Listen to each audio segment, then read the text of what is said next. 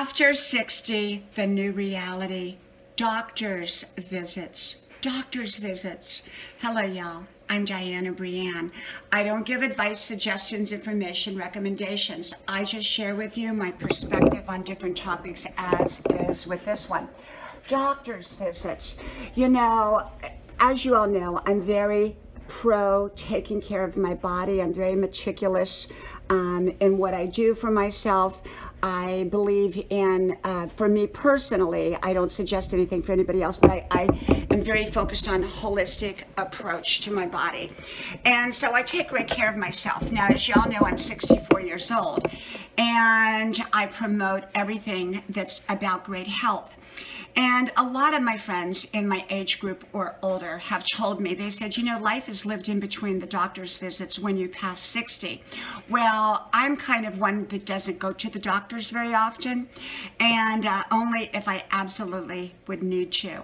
And so, but I got to thinking about what they talked about, because I've talked to a lot of different ones, and this is the thing.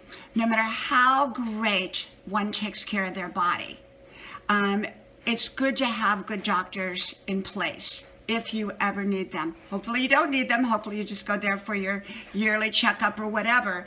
But if in the event that you need a doctor, it's good that they're familiar with you and you're familiar with them, and that you know that you've got a good doctor at hand.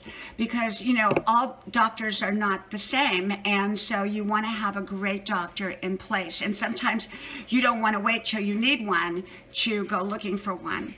And so I believe that a lot of people over 60 do frequent the doctor for various reasons. Sometimes parts wear out. Sometimes, you know, things happen. You know, no matter how well we take care of ourselves, no matter who you are, there can be a need for a doctor at some point. And the right doctor is so important. And it's so important that we always have an advocate for us, a qualified advocate, and to be our own best advocate as well.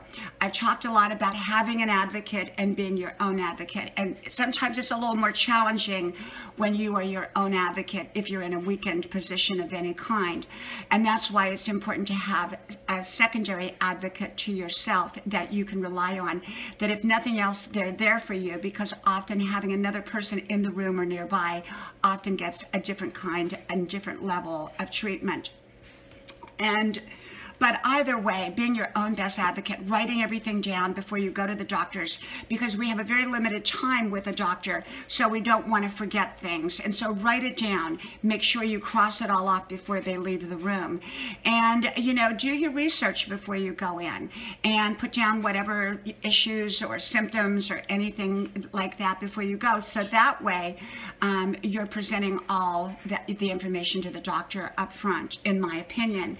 And so, yes, I think that no matter how well you take care of yourself over the age of 60, it is important to have a good doctor in place. And even though I'm one not to like to go to doctors, or I'm one not to go to doctors, I have really recently started to think about the importance of having more familiarity with my doctors and making sure that they're familiar with me in the event that I hope I never need them, okay?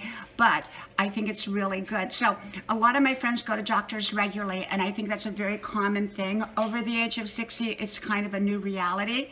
That doesn't necessarily mean you're sick or like you're a complainer or anything like that. It just means that sometimes staying in touch with your doctor and having a great one in place is a benefit and is an asset to our lives over the age of 60. From my house to yours, may God bless you. I do hope you like, share, subscribe to all 5 channels. Links are pinned to the top of the comment section below, and I hope to talk to you soon again. Bye-bye.